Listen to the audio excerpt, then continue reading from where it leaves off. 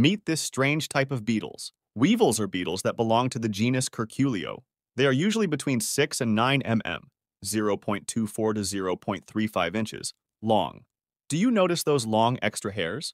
They are called rostrum, and they may be longer than the female's bodies. This elongated nose is the perfect tool for drilling nuts, where the females lay their eggs inside. When the weevils hatch from the eggs, they find themselves in a home and a feast at the same time. They spend their time chewing inside the nuts from summer to autumn until their birthplaces drop to the ground eventually. After that, the larvae dig their way to the soil where they continue to transform and do not appear again until they become mature beetles, which may take 2 full years.